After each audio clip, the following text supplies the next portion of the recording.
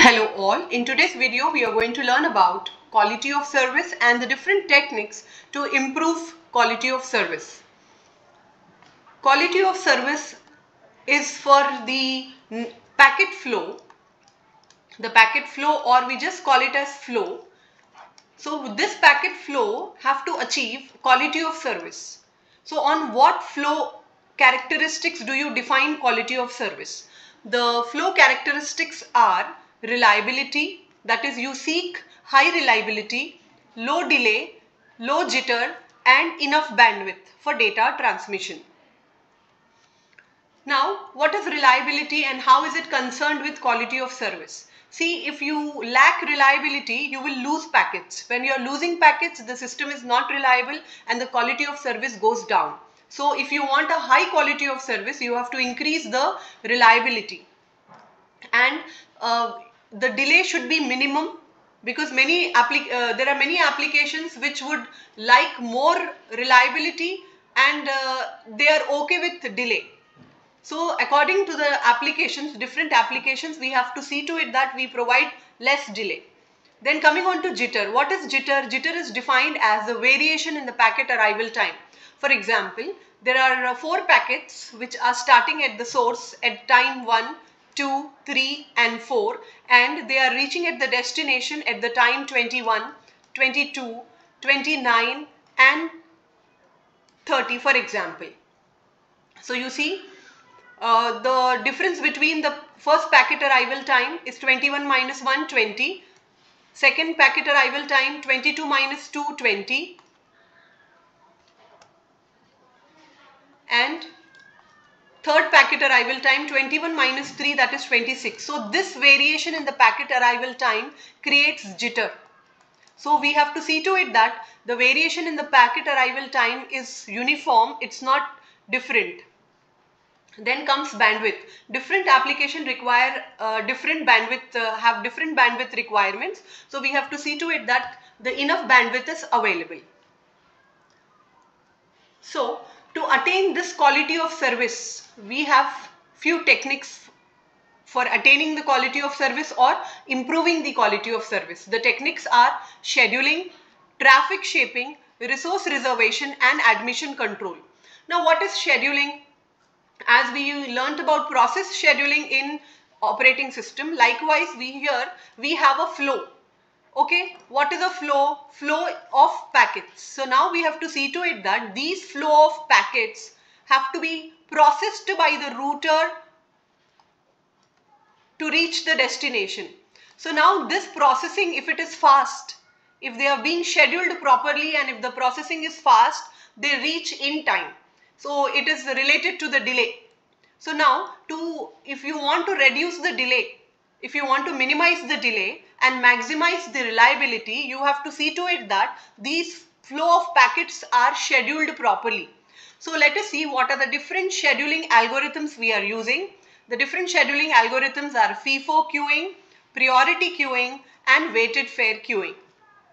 Let us learn one by one. So what is scheduling? As I told you, scheduling is packets arriving at the switch or router, they require processing. So we require a good scheduling algorithm for treating these packets. Okay. So now see what is FIFO queue. We have a arrival of packets. Okay. If the buffer is full, we will drop the packets. If not, we will store them in a queue. Because this is FIFO, a queue is a data structure which follows first in, first out of packets. So here, whichever packet comes first will be processed first. Okay, processor here means a router which is processing the packets. And then it will be delivered further. So what is the problem with first in, first out scheduling here? If there is a most important packet coming, okay, but it has arrived late, it has to wait till its turns comes because it is first in, first out technique. So what we do is we go with the second technique called as priority queue technique. In this technique, what we do is every packet is being assigned a priority class. Okay, so every priority class will have its own queue, and higher priority packets are being processed first. let us see the diagram and understand that we make use of a classifier here.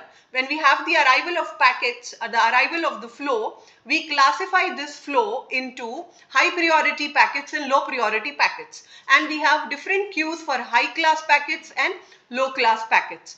The same thing is followed. If the buffer is full, we will discard the packets, or otherwise we will store them in a queue. It's still queuing only. We are doing priority queuing only. We are maintaining a queue. But here what happens is, when all the higher priority queue packets are being processed, then this switch is turned towards the lower priority queue, and then the lower priority queue packets are being processed. But the problem with this approach is, if the high priority packets keep coming in, the low priority packets will have to wait forever. That is, they have to experience starvation. So to avoid this problem, we go with the third technique, which is weighted fair queuing. We go with a technique called as weighted fair queuing. This scheduling technique also makes use of a classifier to classify the flow of packets into different priority classes based on weights. So we are going to assign weights where we will have a queue for high priority packets 3, moderate priority packets 2, and low priority packets in a queue where the weight is assigned as 1. So what basically happens here is, first 3 packets from the high priority queue, then the switch will turn to the next queue where 2 packets from the moderate priority queue, then the switch will turn towards the low priority queue where 1 packet is being processed from the low priority queue class. Like this, again we will go back to the first queue with 3 packets, then 2, then 1. That means here we are following weighted fair queuing, where I am doing priority scheduling it only, but in a round robin fashion. So here every priority class packet gets a fair chance of getting processed. 3 from here, 2 from here, 1 from here. So there is no question of starvation as such. So this is the best efficient optimized technique for scheduling. So coming on to the next thing, the next technique for improving the quality of service. The next technique is traffic shaping. So now, what is traffic generally? Traffic generally is termed as the amount of data or the amount of packets coming onto the network is termed as a traffic. So now, how is the traffic? Is it low or it is very high? Based on that, what we do is, if very high traffic and you are still sending packets, then you will lose packets. And when you are losing packets, you are reducing the reliability. So you have to see to it that you will shape the traffic in such a way that you don't lose packets more. So let us see what are the different traffic shaping techniques. So what is traffic shaping? It's a mechanism where we control the amount of data or packets in the network. So we have 2 algorithms here. There are 2 traffic shaping algorithms. We have leaky bucket algorithm and we have a token bucket algorithm. So what is a leaky bucket algorithm? Here in leaky bucket algorithm, what we do is, the input is taken as bursty data. Bursty data means more amount of data is being taken as input, okay, being buffered, but the rate at which the output is given is fixed. So you have a bursty traffic, but you are shaping them into fixed size. So let us see why we call it as a leaky bucket algorithm, because we are comparing it with a bucket with a hole. You see, I have opened the tap here, water is flowing. How is the water flow when it comes out of a tap? It's a bursty flow. Okay, and we have a bucket with a hole. So at whatever rate does the water flows into the bucket, we have a hole. How will be the water leaking outside? Drop by drop. It doesn't come out bursty. It comes drop by drop, meaning though you have bursty input, the output is always fixed. So likewise, we have the traffic shaping algorithm named as leaky bucket algorithm, where you will have bursty data traffic.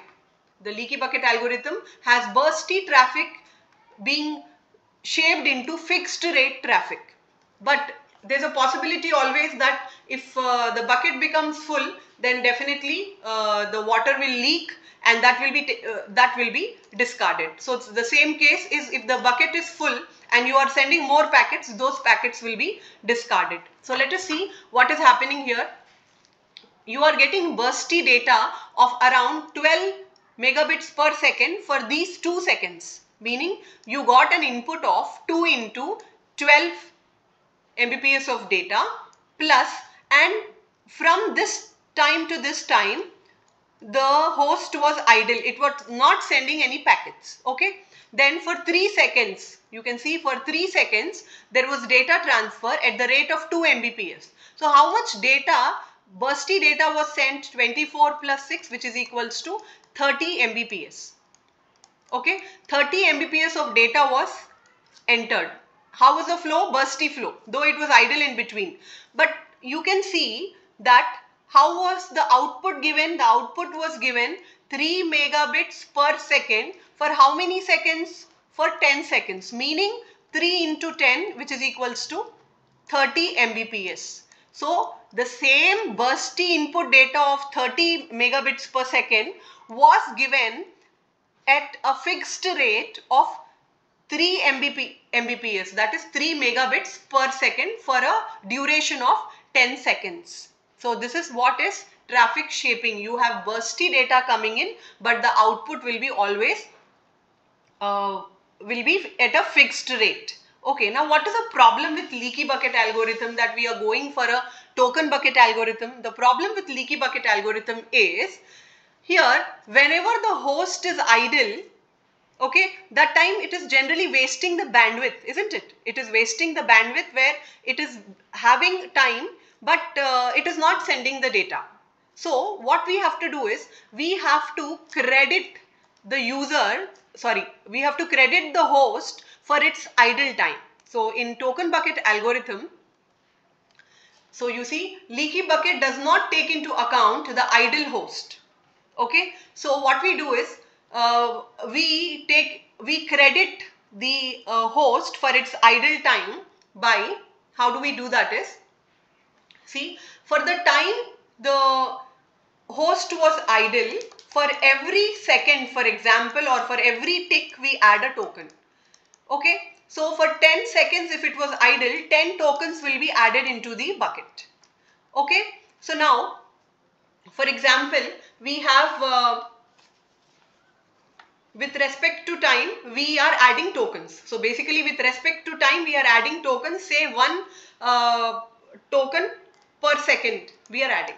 So if you have to send if one packet is 512 bits, the size of one packet to send is 512. Okay, and you are being, you can send one packet per token. When you can send one per packet per token, so at once if you have accumulated 10 tokens, how much data you can send at once? You can send 512 into 10, that is you can at once send 5120 bytes of data. Okay, so at once you are sending so much amount of data, provided you have that many number of tokens available with you. So once you are using one token, once you are sending one packet, one token will be removed. So the number of tokens you have, that many packets you can send at once. This is the idea of token bucket. So what is happening here, you see, we are not sending the data 512, 512, 512. We are not sending it at a fixed rate. We are sending the output at a maximum average rate.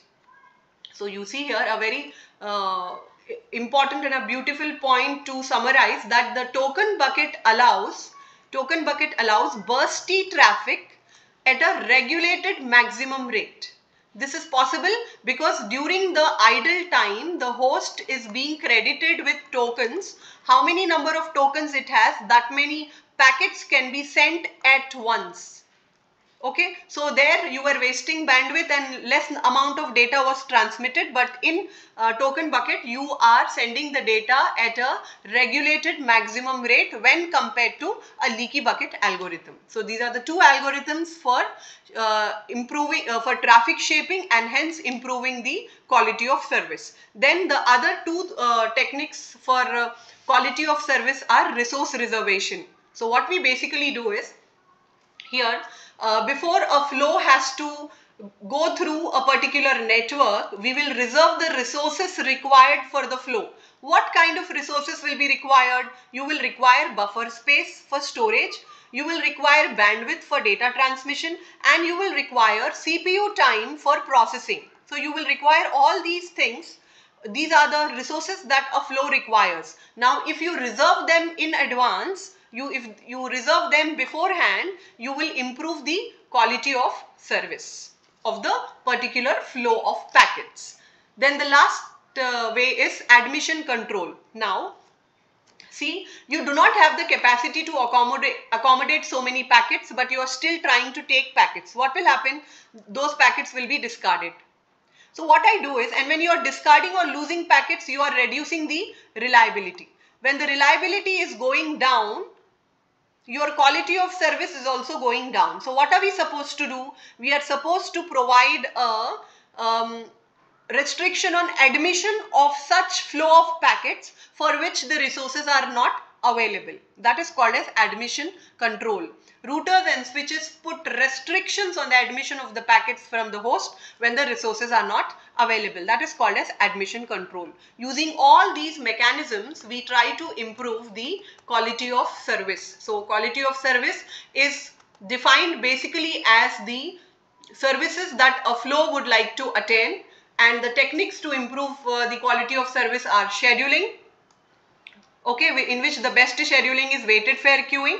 Then traffic shaping, where we use the token bucket algorithm, which is more optimized and efficient than leaky bucket algorithm. Then we do resource reservation and admission control for improving the quality of service. Thank you.